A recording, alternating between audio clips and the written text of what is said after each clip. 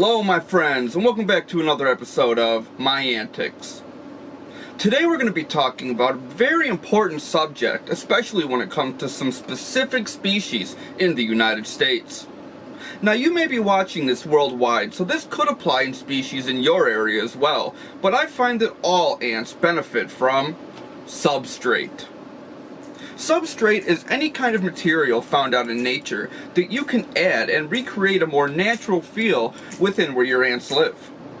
This can be very beneficial for even species that don't exactly require it when they're growing. Let's get into exactly how it can benefit your colonies. When you have a mature colony growing in a nest, giving them some kind of substrate is a very positive thing to do for them.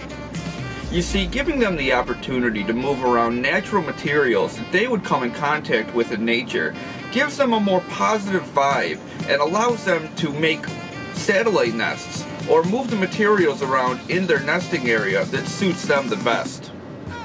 Substrate is used as a moisture gradient, which basically means it helps control the moisture inside the nest and the temperature. Now, seeing how mature colonies can benefit from this, what exactly do you do if you just have a lone queen, or a queen that's still growing in a test tube and not quite yet ready to move into a nest? Well, when it comes right down to it, substrate could also be a negative thing. I find that ants tend to move substrate around in a test tube to the point where it actually makes a mess. For one example, I want to show you a Camponotus pennsylvanicus queen that I gave a bit of mulch to give her the option of nesting on it instead of laying on the circular tube. Instead of doing what I thought she would do, she surprised me by pushing all of the mulch up against the water cotton. Even though the mulch is sterilized and normally known to be water resistant as it's used for gardens, direct contact to water for long periods of time can not only make the mulch start to rot, but make the water supply not good to drink.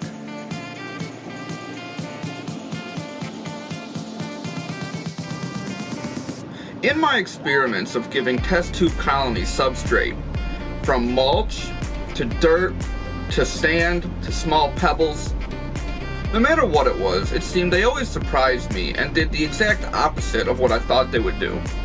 They always ended up making a mess, and in the short weeks to come, I normally would remove it or put them in a whole new test tube altogether. Now, just because most of the species here in the United States, or worldwide for that matter, don't need substrate, there are a few species that require it to succeed. Here we have a very special species of ant. Can you tell me what they are? If you guessed honeypot ants, you are 100% correct. Honeypot ants are the bee's knees of ant keeping, but with that title comes a very hard species to keep.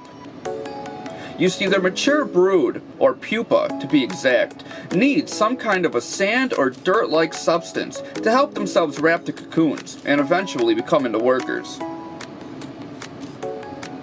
Honeypot ants, along with trapjaws, which I have a video down in the lower right corner, are some of the few species that absolutely need substrate to make sure that they grow into a mature colony.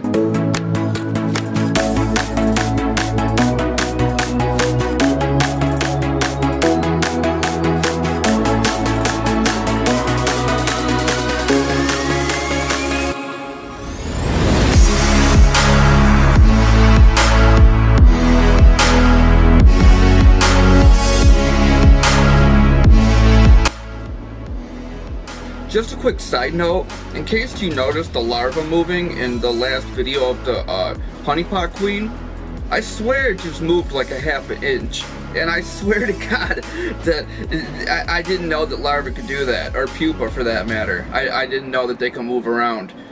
From my knowledge, they can only wiggle and they can eat and move their mouths around, but after doing a half an hour of research after I shot that video, it is 100% a honeypot cocoon, and I've never seen that before in all of my years of ant keeping. So I wanted to point that out real quick, just so in case one of you noticed that.